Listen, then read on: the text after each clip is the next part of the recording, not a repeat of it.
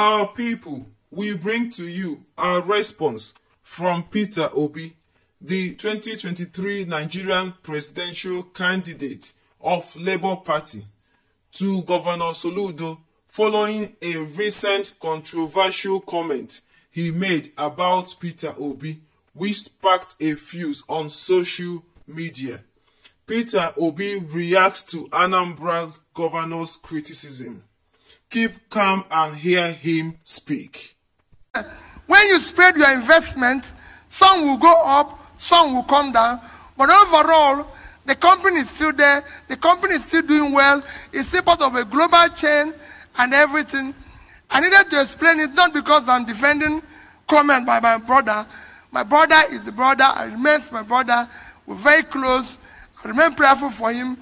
For other things which I didn't succeed, God has given him opportunity to do it and succeed.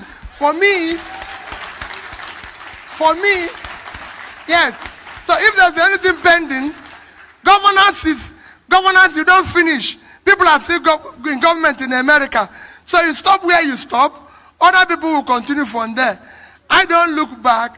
He's the governor of my state. I'll always, he's my senior brother. He's even more intelligent because he's a professor. I'm a trader. So he knows more. So he will be able to do things better than I'm doing it. You know, I've done my little own as a trader. Now the professor is there. He will do his own as a professor. The schools that didn't roof, he will roof them. That's how government goes. Another person comes, do his own. But let us think about, finally, like I tell you people, for those of you who are, just please get involved. All of us are